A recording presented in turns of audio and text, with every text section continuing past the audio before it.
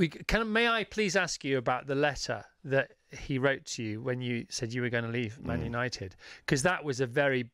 You talk about respect. I mean, he didn't bolt the doors and say you can't leave. He just said, "Are you sure you want to go?" Can you just speak to that a moment or two? I think he knew that I will not come back anymore. Maybe he was a bit disappointed, but when I take a decision, I never come back on it. Really? Yeah, never, because I'm very impulsive sometimes, but this kind of decision, I have to think about it before.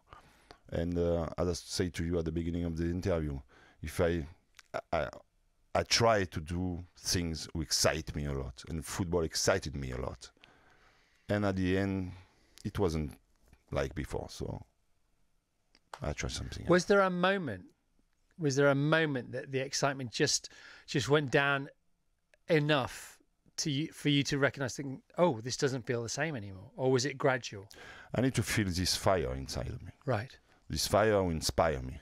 Right. If I don't feel this fire, I am not inspired anymore. And if I am not inspired anymore, I cannot do anything good in football, in music, in cinema, in paintings, in anything. I need to feel this fire and this inspiration. I love to go to the museum. I love to go to the gallery to see the works of the other ones. I love the works of the other one. And at the end of the day, all these kind of works help me, to inspire me to do something else, which is my own work. And is that because you feel free? Is there a flow to the freedom? Is that where the fire is? Is it all this? Is it the 3 Fs? Is it flow, freedom, and fire? Is it that kind of thing? I don't feel so free. I do things to feel free. Right. I express myself. I try to do music, cinema, all these kind of things to help me to feel or to have this great feeling of freedom.